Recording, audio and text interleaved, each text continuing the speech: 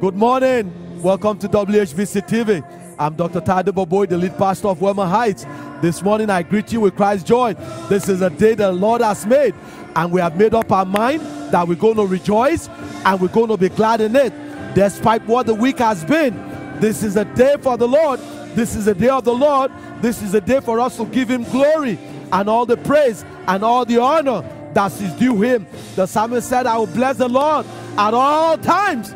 At all times, in good times or bad times, I will bless the Lord at all times, and His praises shall continually be in my mouth. Hallelujah. We're glad that you've come to join us in the praises of our King, our risen King. Christ is risen, is still risen indeed. Hallelujah. Welcome back to our broadcast. As we go back to part 2 of our message last week that we've titled, And Peter.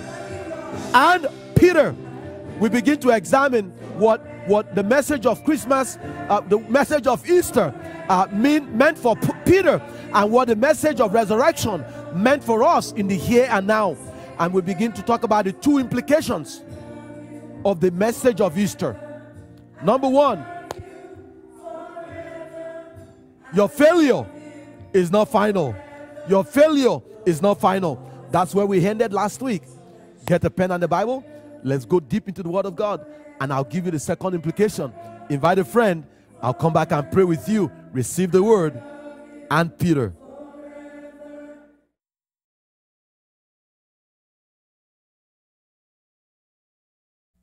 In the game of basketball, one of the most important skills for players to have is the ability to rebound. When a rebound has to be made, it tells you that a shot has been missed. Hence, there's no need for a rebound unless something has been missed. And if a shot has been missed, that means a shot has been attempted. And good coaches will tell a good shooter that it's okay to miss a shot than not attempt to shoot. Just as nothing ventured is nothing, no pain. You're tracking with me now. But one of the reasons that shots are missed in basketball games is because the opposing team is in a player's face. For example, it's the job of Joel Embiid. It's the job of Joel Embiid to wave his huge big hands in Kawhi Leonard's face and obstruct his view so he can miss. Now, you can't imagine Kawhi Leonard missing a shot and walking up to Nick Nurse, his coach, saying, Coach, I need you to go talk to that huge 7-foot monster out there for me. He's been bothering me all since the game started. Every time I try to make a shot, he put his big nasty hands in my face. And I can't see the basket, so I'm missing my shots. Can you go tell him to stop? Can you go tell him to stop putting his nasty hands in my face? How many of you think Coach Nurse will say, okay, I'll go talk to Embiid for you, Kawhi, to stop bothering you? Or it's more like it's going to say, look, Kawhi, there's a reason we're paying you $18 million US a year to shoot over any monster. And if you miss, go for the rebound, Embiid or know him.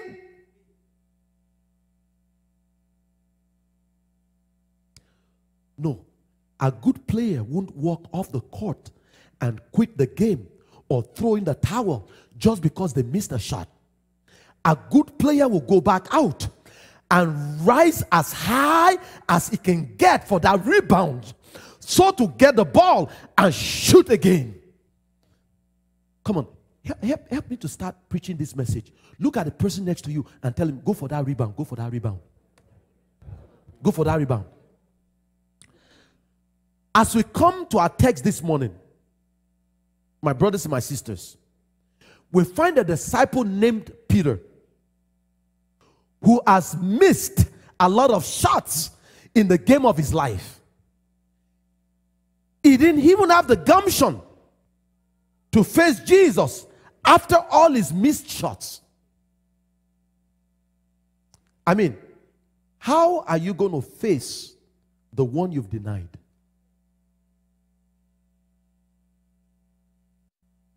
It's like when I was a kid and I did something bad. And my mama says, wait till your father. Yours was like that too? Oh my goodness, I thought I was living in a highland. Wait till your father gets home. Do you think when my father comes home, I go running to him, Daddy, Daddy, oh, welcome, Daddy. Good to see you today, Daddy. What did you bring for me? Or it's more like I'm going to go into hiding. How do you think I'm going to face my father? With confidence. When I know what wait till your father comes home means. Does anybody here know what I'm talking about? And just how do you think Peter is willing to face Jesus after he heard that the risen Christ calls for him? But go and tell my disciples and Peter. How do you think Peter is willing to face Jesus after he heard that the Christ that he denied is risen? Oh, I'm trying to help you understand the impact of those two words, Mary, in verse 7, that the angel gave to the women. But go, tell the disciples and Peter. It was as if Jesus was saying to Peter especially, after he's denied him, oh, Peter, I still love you. You may be faithless, but I am still faithful. You may have denied me, but I cannot deny myself. You may have said you will be my ride or die, and when the ride stopped, you left me, but I still died for you. Is there anybody in here grateful that even when you are faithless, he is still faithful to you? And I began last week by sharing with you two implications of Easter message, of what Easter really meant, of what Christ's resurrection really meant to Peter and meant to us, so that we just don't want to stop anytime we miss the shot, Auntie Mabel. We don't want to stop anytime we miss a shot in the game of life, so that we don't just stop at the foot of the cross. We believers are so notorious for this. At the cross where I first saw the light. And we stay at the cross.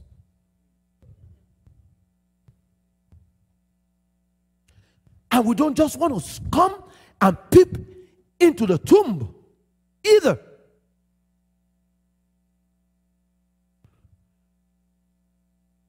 But I want us to understand that when Jesus got up, the Bible says, I got up with him. When he got up, you got up with him too. Oh, somebody's not hearing me this. I'm saying, if I didn't just come to tell you that he got up, that he rebounded, what I want you to see this morning as we continue is, what does his getting up mean for my life? Not just for my eternity, because I know, because he lives, I can face tomorrow. That I know. But what does his resurrection mean for my life in this nasty here and now? That's what I want to know. Oh, I've been singing louder than unbelief. The unbelief. I believe that is reason. That's why you're singing your hallelujah. But what does it mean? So, the first implication of Easter that I gave you last Sunday is, put it up, your failure is not final. Oh, that's good. Write that down again. If you went here, write it down. I say your failure is not final. Oh, that ought to tell you something, love. You may not want to hear it, but that ought to tell you something. That sooner or later, you're going to fail. Oh, I told you you didn't want to hear it, just as Peter didn't want to hear it. Can I take you deeper? I told you I didn't have time last Sunday, so now I have time. Let me walk more on this first point. You know how the enemy, listen to me very carefully. You know how the enemy will try to take something that you did and use it to convince you that what you did is now who you are?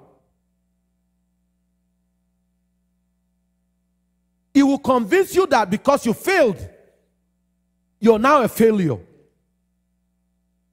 Because you divorced, you're now a divorcee. Because you flunked out exams, you're now a dummy. See what the accuser of the brethren did to Peter. The Bible tells us in Mark chapter 14 verse 72 that immediately the rooster crowed the second time.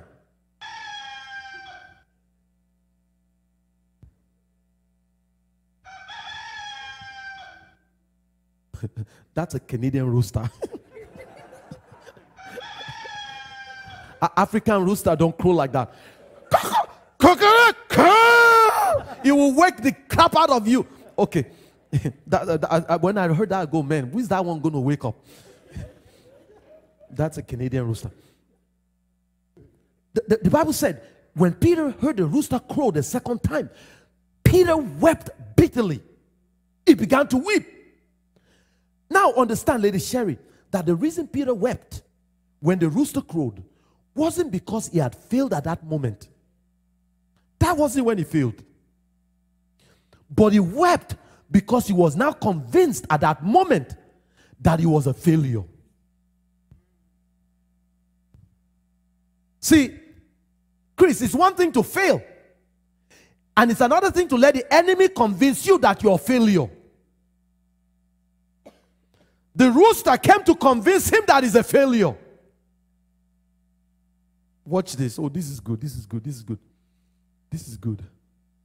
What Peter had forgotten was the plan Jesus told Peter he had for him in Luke chapter 22 verses 31 and 32. When Jesus says, this is why you got to dig into the scripture. Oh, this is so good. Give me Luke chapter 22 verse 31 and 32. When Jesus says, Simon, Simon. Stop there. Understand that whenever God calls your name twice, it means trouble. Moses, Moses. Jonah. Jonah. Adam. Adam. Thank you. You all know where I'm going. Has your mother ever called you by your middle names whenever you've been bad? Whenever my mama says, Taiwo, Ademola, Adeyemo, Ibidako, Alexandra, I know it's time to run.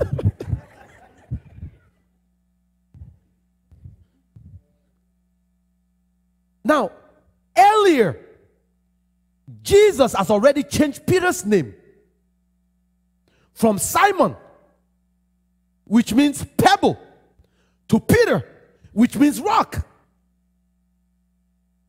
Why is Jesus now calling him back by his old name? Simon, Simon. Anytime you read in the gospel Where Peter is called back by his old name, Simon, you know it's been bad. Or it's about to do something crazy. So the Lord Jesus says, Simon, Simon, behold, watch out now, Satan, the accuser of the brethren, has demanded permission to shift you like a wheat. Good God of heaven. Oh, there's so much I could teach you in that verse alone. Did you know that Satan can only do what is been permitted to do to you? Go ask Job. If you belong to God, Satan can only touch you if he's got permission to touch you. Otherwise, he has no authority over you. That's why you don't have to worry about who's messing you up or who wants to mess you up. Oh, that's a Rhema word for somebody right there. So Jesus says to Peter, in advance, Simon, Simon, I know how messed up you are. I know your proclivities. Some people say that Peter wore peppermint socks, the way he loved to keep his foot in his mouth. Jesus says, and Satan has demanded permission to jack you up. Verse 32. But I pray for you. But I pray for you, Simon, that your faith may not fail. Ooh, I love the next statement Jesus made. It blew my mind. And when you turn, when you rebound,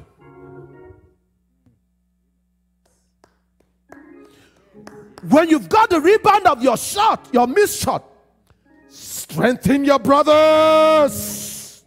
Oh, somebody missed that. Because I feel like shouting right about now. You know why I feel like raising a hallelujah? I feel like shouting because not only did Jesus predict Peter's failure, not only did Jesus prophesy Peter's defeat, but Jesus also predicted and prophesied Peter's rebound and Peter's victory, that even in his failure, his faith will not fail him. Oh, I feel like preaching right now. I don't know who this message is for, but I just want to speak to somebody here today who feels like a failure like Peter, that even though you fail, don't let your faith in God fail. Even though you fail, but from now on, whenever you hear that rooster crow, give me that rooster crow one more time.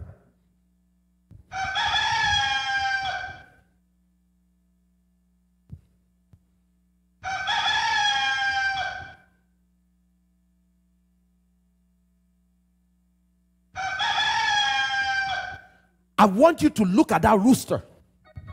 The next time you hear a crow, I want you to look at him and learn how to speak back to your rooster and say, hey, Mr. Rooster, you can crow all you want, but my Jesus is praying for me that my faith will not fail me.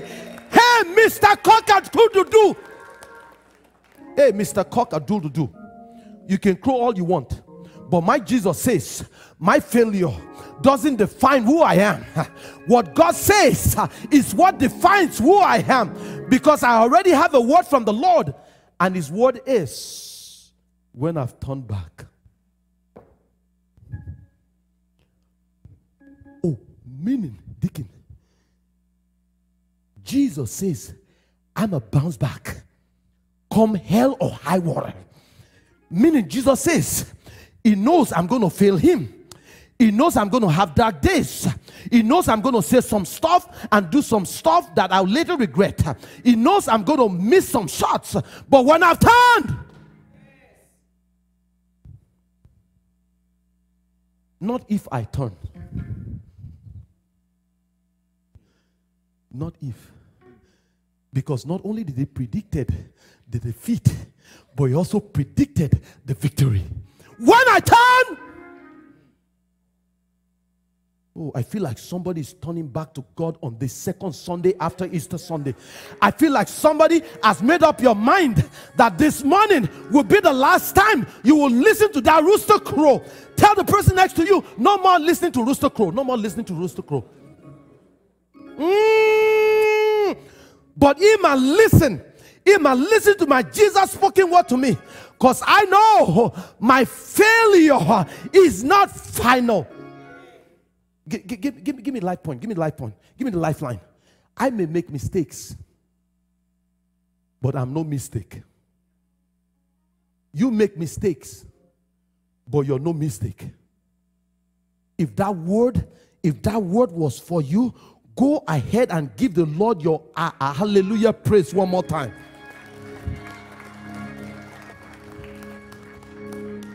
Somebody shout, I'm turning. Woo. See, I'm trying to help you see that there's a resurrection power in those two words, and Peter. So you can know that if you fail Jesus like Peter, your failure is not final. Oh, don't get me wrong. If you fail, confess it.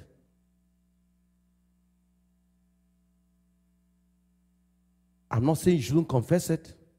Confess it. But isn't it good to know that our God's grace is greater than all our sins? Oh, come on, somebody. Come back next time. Come back next Sunday. I say, isn't it good to know that even before you messed up, God's word to you is your failure is not final, but His grace is gonna be the final word in your life. Oh, come back next time. But sadly,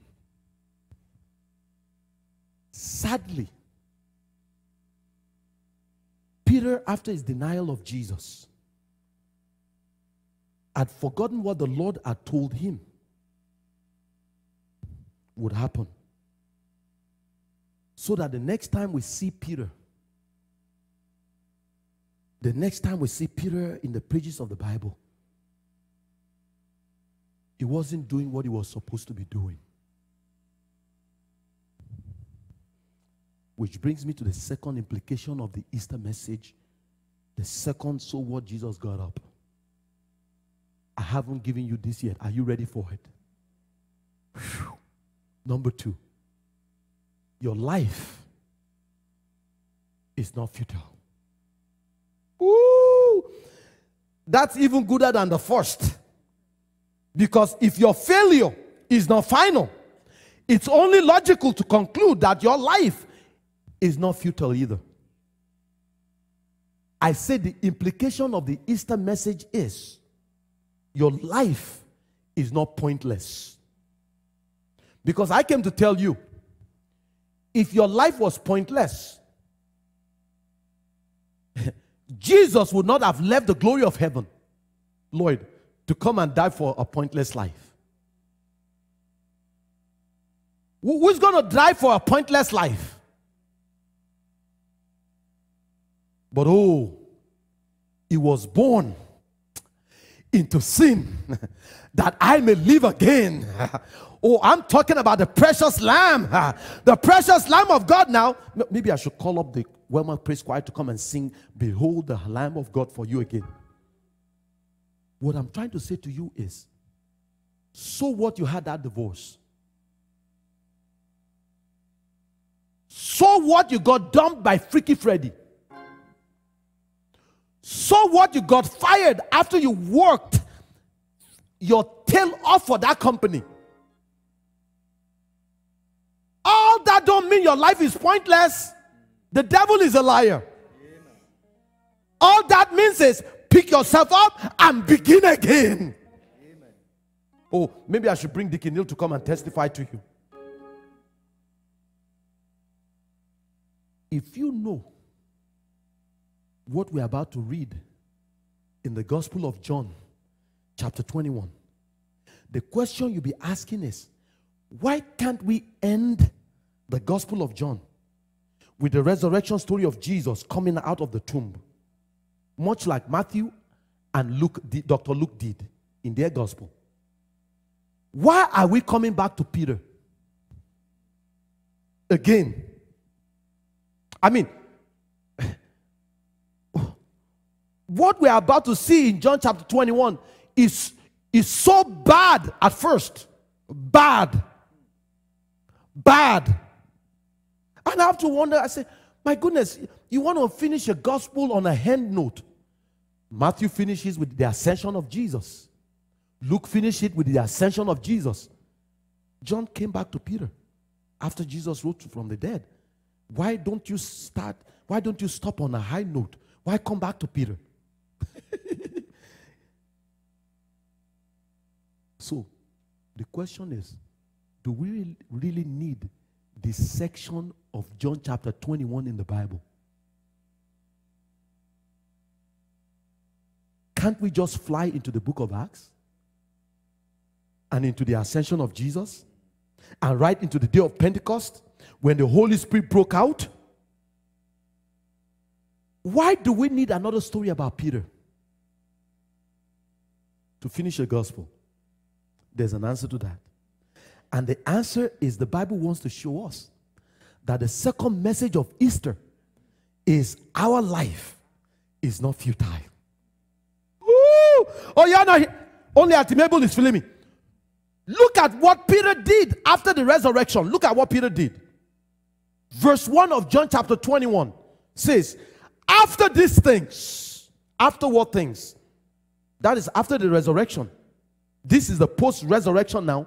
Jesus had already risen from the tomb, from the grave. Jesus manifested himself. Who? Jesus is still manifesting himself right now. I said Jesus is here manifesting himself to somebody in the mighty name of Jesus. Because this is still your year of manifestation. Hallelujah! That's why I told Deacon, don't put that tomb down. We think Easter is just one Sunday. Easter is every Sunday. Every Sunday when we gathered here, we're reminded that he is risen. Because Paul said in 1 Corinthians chapter 15, if he wasn't risen, our faith is in vain. Why we gathered? Jesus manifested himself again.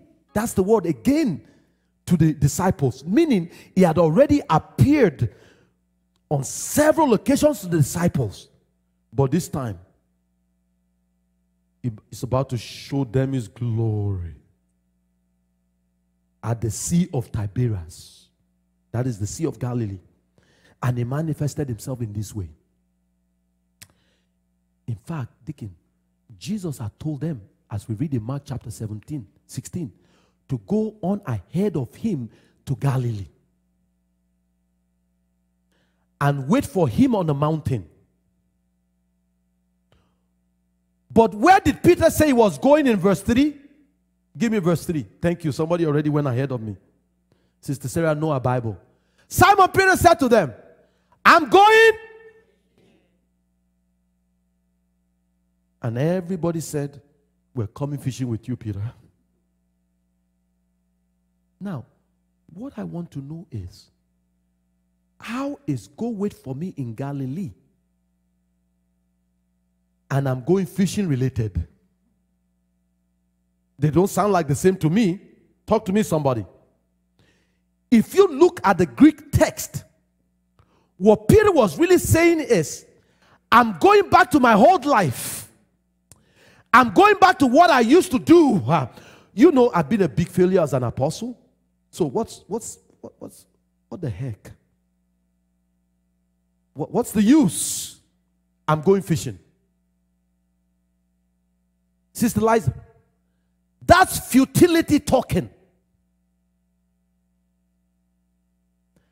Have you ever found yourself going back to the way things used to be? Back to the same old you've been delivered from. But deep down inside of you, you know ain't nobody can do you like your Jesus, because he keeps manifesting himself to you over and over again like a hound of heaven that won't let you go. Oh, I wish I had me some renegade witnesses in this place like Peter. Shout, no turning back.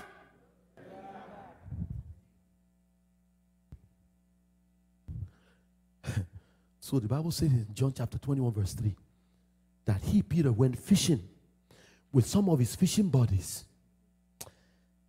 and all night they caught nothing. Lord have mercy. Deja vu of Luke chapter 5. Have you ever gone fishing and caught nothing? Many times in my fishing days, I used to love to go fishing. I haven't done that in a very long time now. Life has been so busy. But many times I've gone fishing and I've gone out and caught nothing.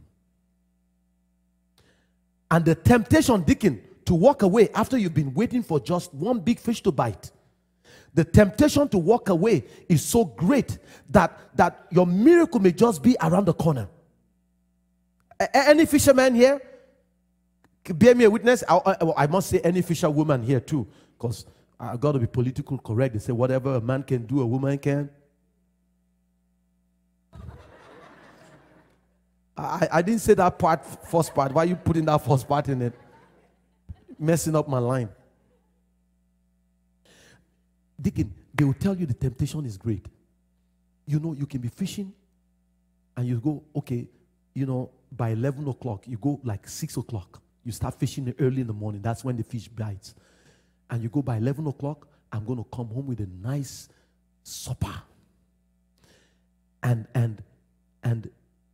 10 o'clock, you're still not catching anything. The temptation to quit is real. But if you're a fisherman, you go, okay, let me wait another 30 minutes. It's going to come. Another 30 minutes might take you to 2 o'clock. Because you know the miracle, the biggie, might just be around the corner. Each time I came back home from fishing, Lady Miriam would ask me, did you catch anything? Because she's been getting the stew cooking for fish. After a while, it gets so embarrassing to be asked, did you catch anything? So one time on my way from home, I stopped by the Chinese store to buy some fresh fish that looked like the catch of the day. And I said, here, Marian, the catch of the day. Well, I wasn't lying. I wasn't lying. That's what the label on the store says, catch of the day. So if she didn't ask me where I caught it from, I don't tell. Don't ask. Hello, somebody. I'm going somewhere. I'm going somewhere with this. And the Bible says Peter fished all night and caught nothing.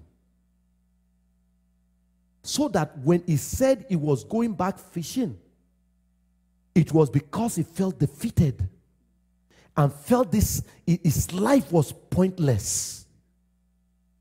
But I want you to tell somebody next to you, don't go back to the way things used to be. Don't go back to the way things will be. Yeah. Don't go back to the way things used to be. Give me the lifeline. Sierra, you're doing well. Give me the lifeline. Because here's this. You got to write this down. You got to write this down. Don't put a period in your life where God puts a comma. Woo! That's a good word for somebody here.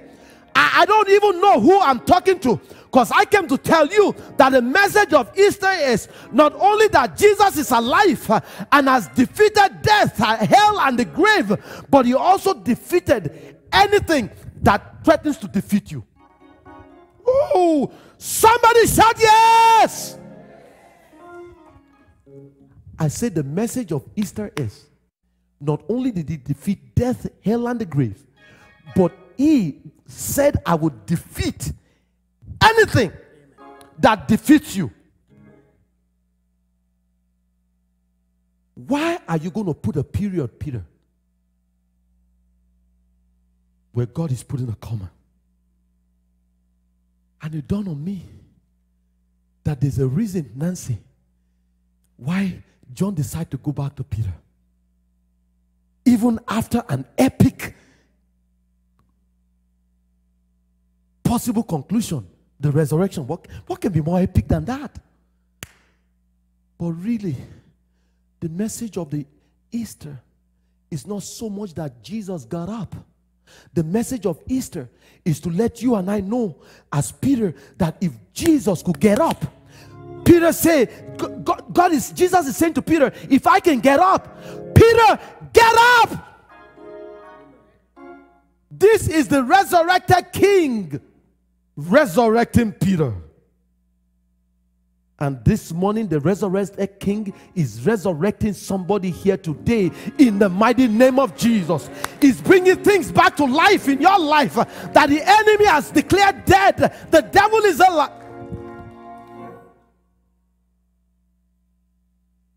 See, if you ever move away from God's plan for your life, you will end up like Peter, catching nothing.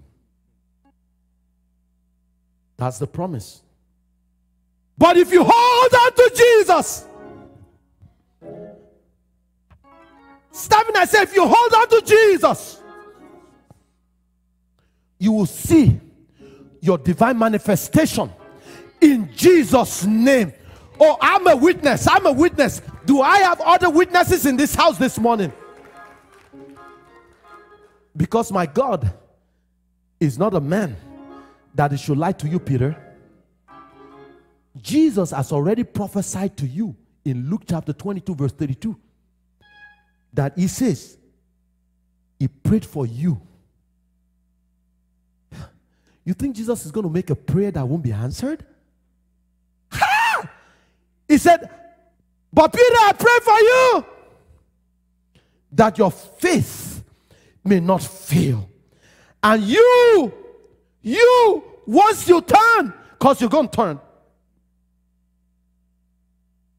strengthen your brothers. Not take them back fishing. Come on, somebody. Not take them. Do you see how you could call Peter any name you want, but he's still a leader? You could call him a failure, Lady Sashi. One thing you won't call him in is Peter is not a follower, he's a leader. In John chapter 21 verse 3, he said, I'm going fishing. And 6 other disciples said, we're going to go with you too, Peter. Call him anything you want. But one thing I appreciate about him, he's a leader. Leader leads. Oh! But watch what happened to Peter. Watch what happened to Peter next. Oh, I love the word of God. I love the word of God.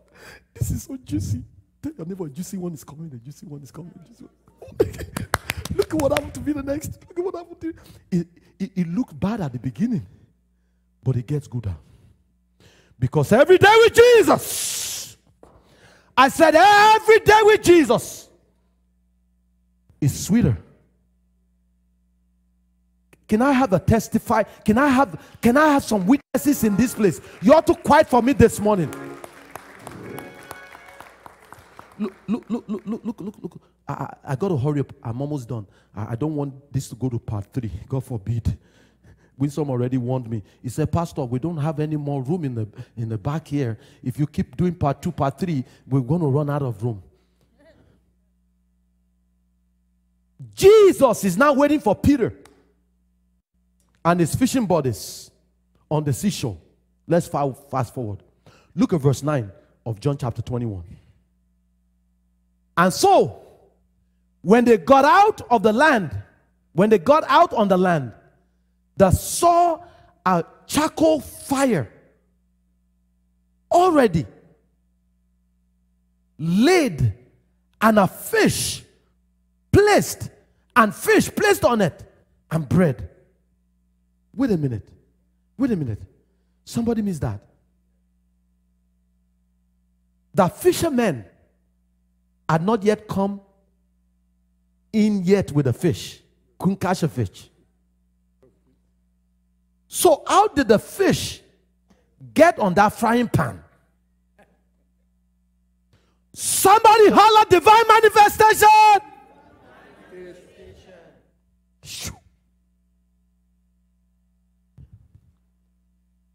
Nobody even bothered to ask Jesus where did the fish came from. How are you going to ask the one who took 2 loaves, 5 loaves of bread and 2 small fish, and it makes a smuggler's board for 5,000? How are you going to ask him where did the fish came from? Somebody holler one more time. Divine manifestation.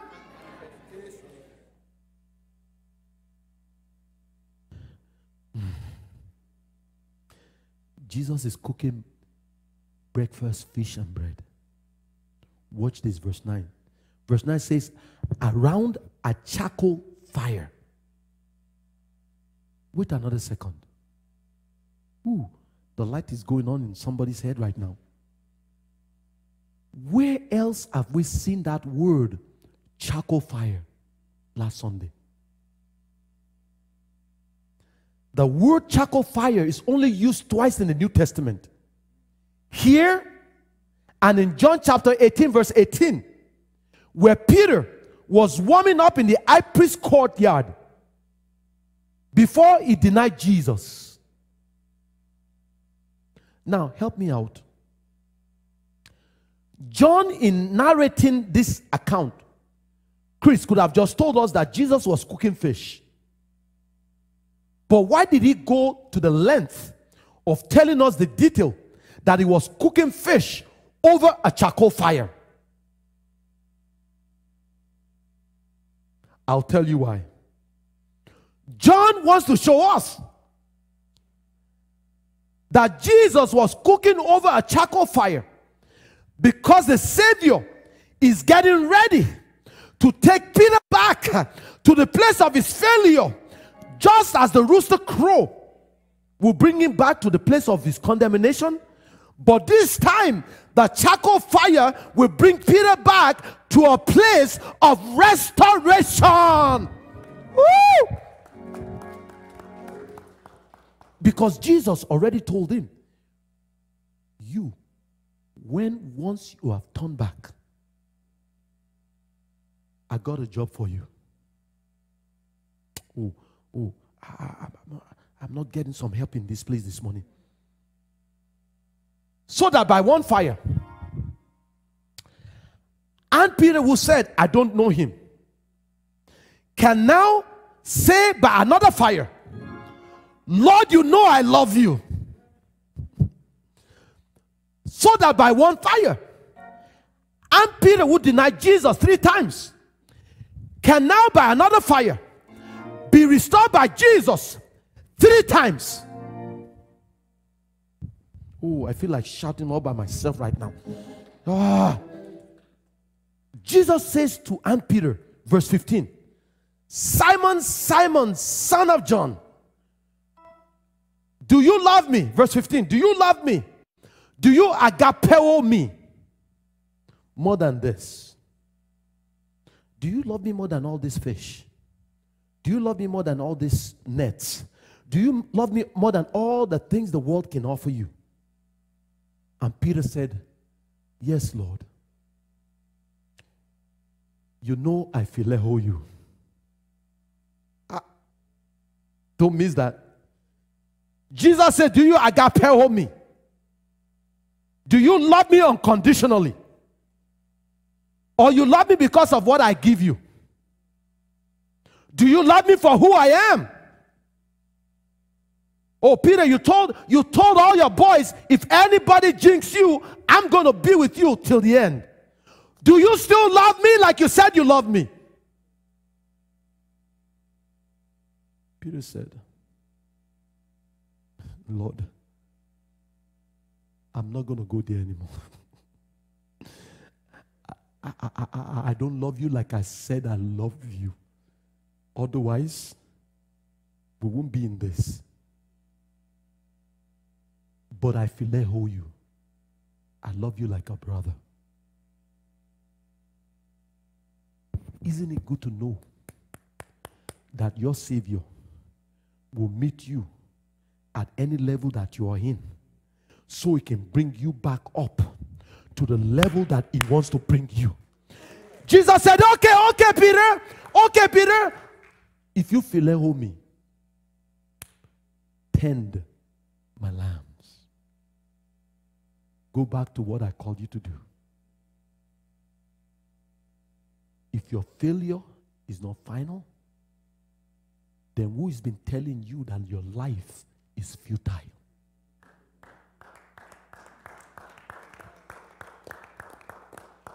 Not me. Go back and feed my lamb. So that 3 times Jesus asked Peter the same question. Do you love me? Do you love me? Do you love me?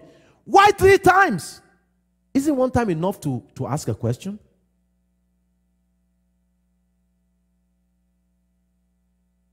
Let me ask you, how many times did Peter denied Jesus? So watch this. For each time he denied Jesus before the crucifixion, each time Jesus restored Peter after the resurrection. Oh, that's grace. Oh, you're not here. I said that's grace. It's not every day that you will find someone who will give you a second chance. Much less someone who would give you a second chance every day. But in Jesus, I said in my Jesus, and Peter found both. Is there anybody in here who needs the grace of God to do it again? Grace to be a good disciple of Jesus again. Grace to be a good husband or wife again. Grace to be a father or a mother again. Grace to be a good co-worker and ministry worker again. Oh, grace, grace, God's grace, grace that will pardon and cleanse within. Grace, grace, God's grace, grace that is greater than all.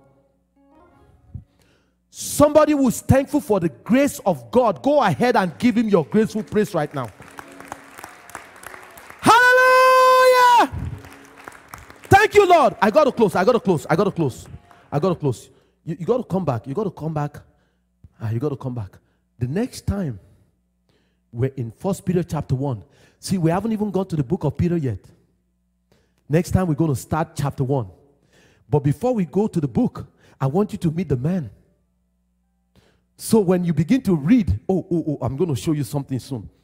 But when we go to chapter 1 of 1 Peter, you would hear Peter tell you about how amazing God's grace is.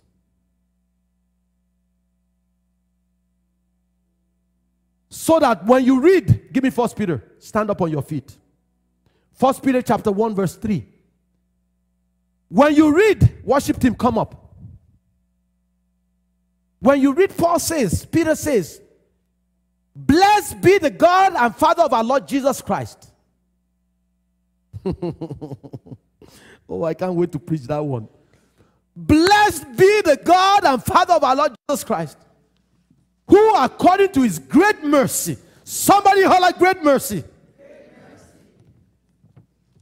Uncountable mercy, innumerable mercy. He said, has caused us to be what? Born again to what? A living hope. Look at your neighbor and say, you got hope. Oh, talk to somebody and say, I've got hope. I got hope. I got hope. Thank you, Lord. You're still wondering what the message of the resurrection is? You're still wondering what the message of Easter means to your life? Chris, read it again. Who has caused us to be born again to a living hope. The one that the world would have considered a miserable failure. Sister Willett will later write 1st and 2nd Peter, 2 books in the Bible. The one the world would have considered a bomb will stand up on the day of Pentecost and preach a fiery message. So fiery that the place was shaken. And 3,000 souls got saved in one service. You call that a failure?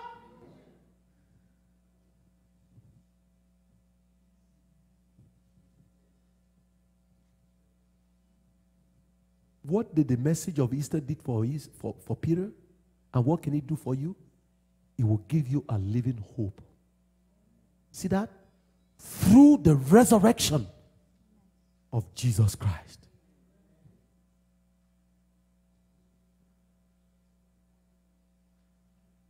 That's the message of Easter.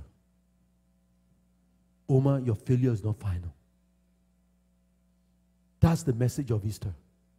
Dikintai, your life is not futile.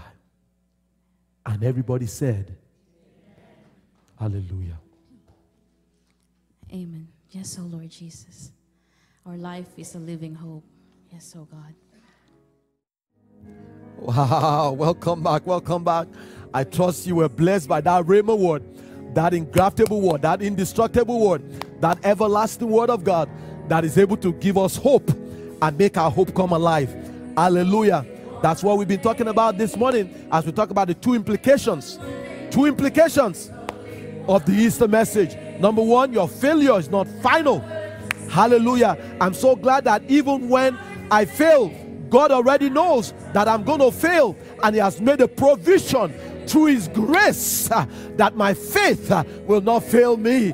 Hallelujah. Hallelujah. And the second implication, I get so excited about this. The second implication of Easter is your life and my life is not futile. Our life is not futile. Our life is not pointless. Our life is not useless. Just because we fail doesn't make us a failure. I make mistake, but I'm no mistake. Woo! I hope you receive that word. I didn't just come to tell you that Jesus Christ rose from the grave. I didn't just come to tell you that He got up. I came to tell you that because Jesus got up, in the mighty name of Jesus, you too will get up in that situation, in that predicament, in that failure, in that setback, because your setback is going to be your comeback in the mighty name of Jesus. Hallelujah, hallelujah, and hallelujah, and hallelujah. Woo! I get excited when I think about the goodness of the Lord and His wonderful blessing through the power of resurrection, that because He lives, I too shall live. Why not I quickly pray with you right now that if you don't know Jesus as your Lord, you will receive Him, because He's come to make all things new in your life. And if you know Him and you're backslidden and you failed Him, I want you to know that God is not finished with you yet, just as He wasn't finished with Peter. Let me pray with you. Father, in the mighty name of Jesus, I pray for that person right now who's watching this message. Father, if they don't know you, that they will confess with their mouth that Jesus Christ is Lord, and they will believe in their heart by faith that you died and rose again for them. Father, I pray today that salvation will come into their heart. Salvation will come into their house.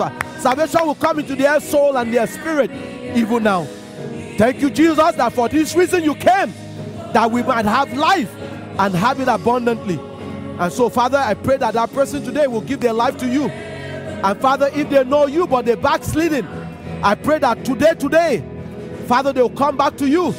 They'll get back in the game and know that their failure is not final and their life is not futile, just like you did to Peter. Good God that you are, we're so grateful to you for your goodness and your mercy and your grace. Continue to strengthen us, continue to bless us, and continue to keep us. For we ask all these things in Jesus' most precious name. Amen and amen. Listen, if you receive that word, I need to hear from you. Comment at the bottom of your screen. Let us know how much this message was a blessing to you. Because when you're blessed, we're blessed. And we want to glorify and praise God for you. Hallelujah. I also like to invite you to come and be part of one of our services here at Wellman Heights. We're located on 1687 Victoria Park Avenue, south of Lawrence. And I'll give you the best seat in the house. Woo! Next Sunday, next Sunday, May the 5th, is our Friendship Sunday, our open house, plus our 67th anniversary as a church. We want to invite you to come and celebrate with us. It's going to be a wonderful time. We're going to have a yabba-dabba-doo time of celebration in the house of the Lord.